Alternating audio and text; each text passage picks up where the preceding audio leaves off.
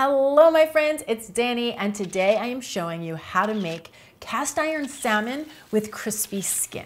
Now this is one of my favorite go-to dinner recipes. If you follow me on Instagram, you may have seen me make it before because it's definitely a part of our rotation. It's just super simple, and when you serve it with a couple of sides, it can easily be turned into a 30-minute meal. And I'm gonna show you exactly how we like to do that towards the end of the video. So make sure that you watch till the end if that's something you're interested in. So the first thing you need for this recipe is a cast iron skillet. This is a 12-inch cast iron skillet. I love this pan. I highly recommend them. They're super inexpensive, and when you take good care of them, they will last you a lifetime. So I'll leave a link down in the description box below for those of you in the market for a cast iron skillet. But what I do is I get my oven preheated to 450 degrees, so nice and hot, with the skillet in the oven. So not only is the oven heating up, but the skillet is getting really hot as well. Both of these are key factors to getting that skin nice and crispy. Now, as for my salmon, I have 1.5 pounds of salmon, so that's a 6-ounce salmon fillet for each person. We are a family of 4. And I really like using farmed salmon for this recipe because it has a much higher fat content than wild salmon. Wild salmon is quite a bit leaner. So I usually use the wild salmon if I'm doing baked salmon recipes, which I've shared in the past and will link to down below if you're interested in that. But for something like this, where I'm using a really high heat cooking technique, the farmed salmon is ideal because that fat content makes it very difficult to overcook the salmon. Now, keep in mind, when you're shopping for farmed salmon, you want to look for salmon that's raised in the United States, Norway, Scotland, and Canada. These are the areas who have the best farming techniques. So that's where you're gonna get the best quality farmed salmon. Once I have the salmon home, I like to leave it out of the fridge for about 15 minutes before I start working on it. This way you're not working with ice cold salmon. It comes down to room temperature a bit, takes the chill off of the salmon.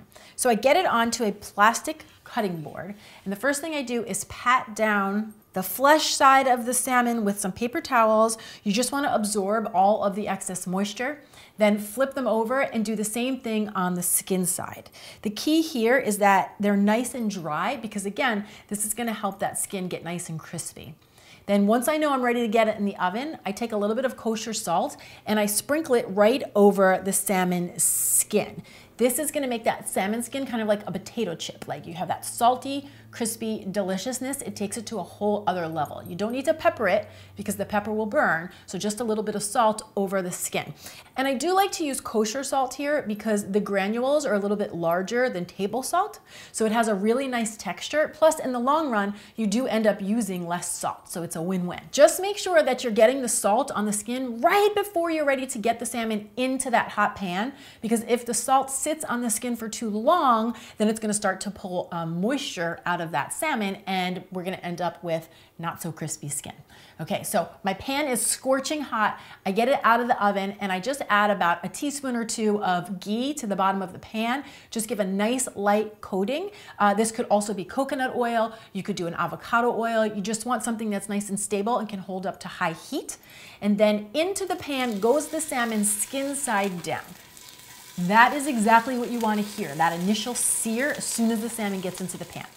Then right over the top, I'll lightly season with a little bit more salt and some black pepper. Pop this whole thing back into that 450-degree oven, and you want to let it cook somewhere between 4 to 6 minutes for every 1/2 inch of thickness that the salmon is. So my salmon is about 1.5 inches thick, so I'm going to let it go for about 15 minutes in the oven. Again, guys, the beauty of using farm salmon is that it's so rich that it's very difficult to overcook, so great for beginners. Now, if this was a weeknight, what I would do to pull this whole meal together is I would get some rice cooking on the stove. This rice pilaf is one of our family favorites. My kids are crazy for this rice. I grew up eating this rice, so I really like it as well. I bought it at Whole Foods, but I know it's available at a lot of different grocery stores. So I do recommend that one, or you could literally use any type of rice or grain you prefer.